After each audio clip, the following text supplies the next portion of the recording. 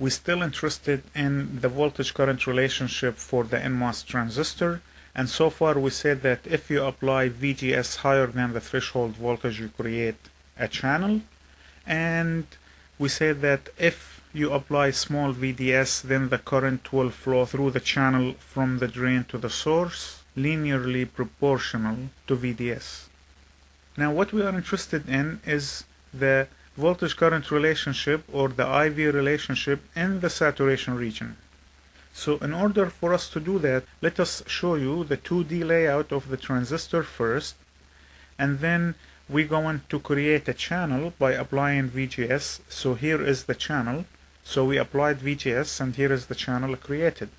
Now if VDS increased, then the thickness of the channel at the drain side will decrease until eventually it becomes 0. So we're going to increase VDS, right? So what we said is we're going to increase VDS. By increasing VDS, the thickness of the channel at the drain side will decrease. So let's show you that through the animation here.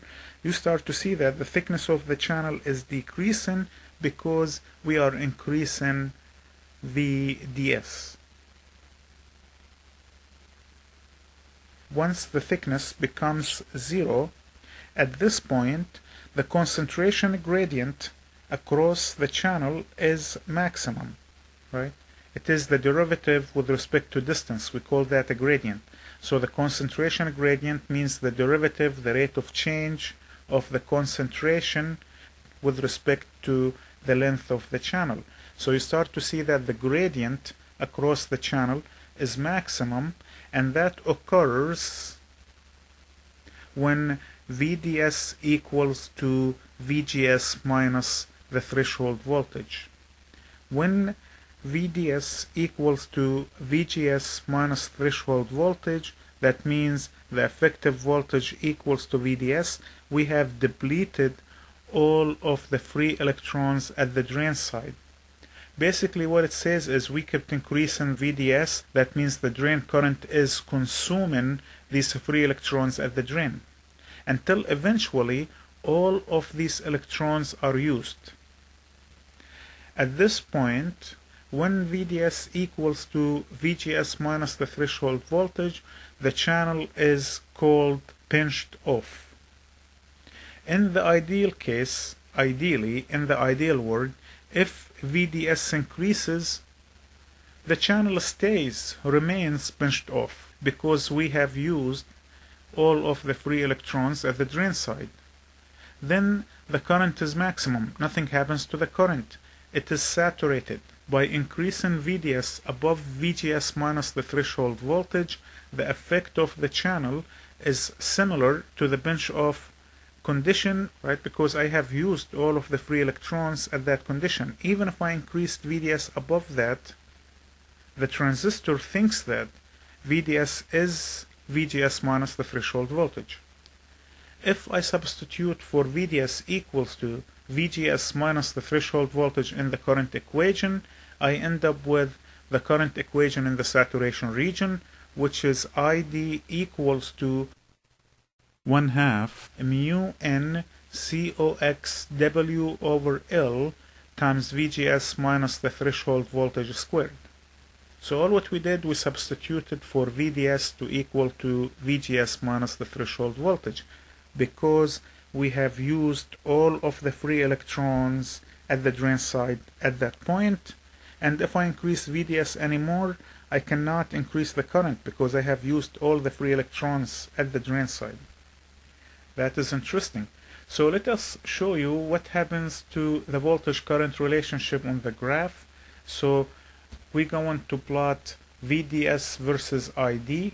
So here is the VDS axis and here is the ID axis, and let's start with 1 VGS. So we said that we're going to select 1 VGS above the threshold voltage. That means the transistor is conducting, and by increasing VDS from 0, we start with the linear region until VGS equals to VGS minus the threshold voltage.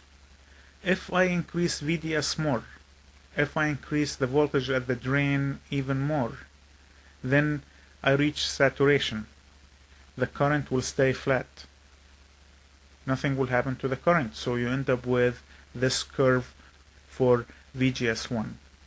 Now let us select another VGS that is bigger than VGS1, and we go on to change VDS. So we can see that the current will be higher because VGS is bigger, because the channel is stronger. That means the resistivity of the channel is smaller.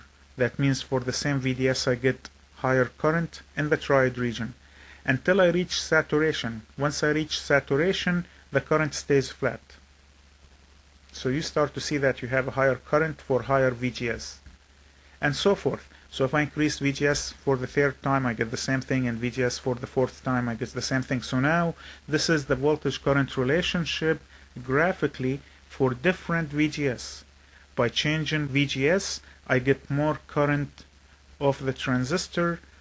Here is the triode region, it's linear, and here is the saturation region.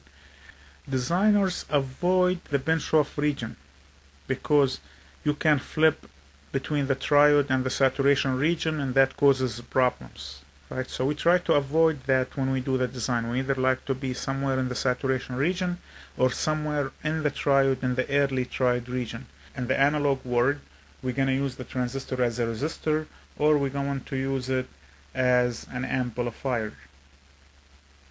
You can use it as a switch as well, and that is for other applications in digital circuits and some analog circuits such as power supply and chopping the signals.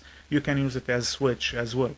But for now, in the analog CMOS design, most of the time we're going to either use it as a variable resistor or as an amplifier. It's going to be either in the triode region or you're going to be in the saturation region.